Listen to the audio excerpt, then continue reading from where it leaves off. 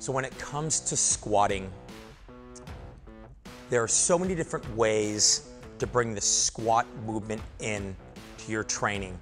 But I really look at three main kind of movement types and three main pillars with the squat movement as the overall idea.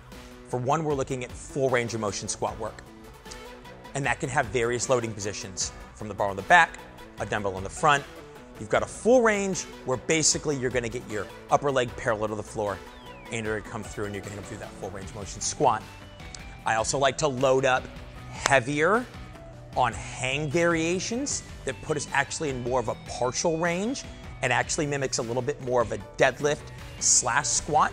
But the hang squatting variations working in allow us to go a little heavier, bring the range in a little shorter, and activate a big amount of our posterior chain musculature.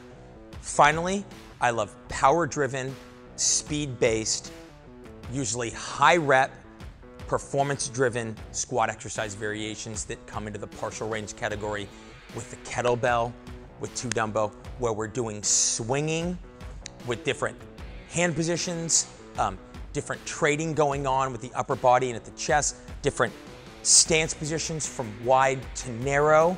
So really seeing the full to the partial range squat exercise variations for an all-encompassing approach to becoming powerful, strong, enduring. Again, getting all the benefits from a development standpoint from the squat.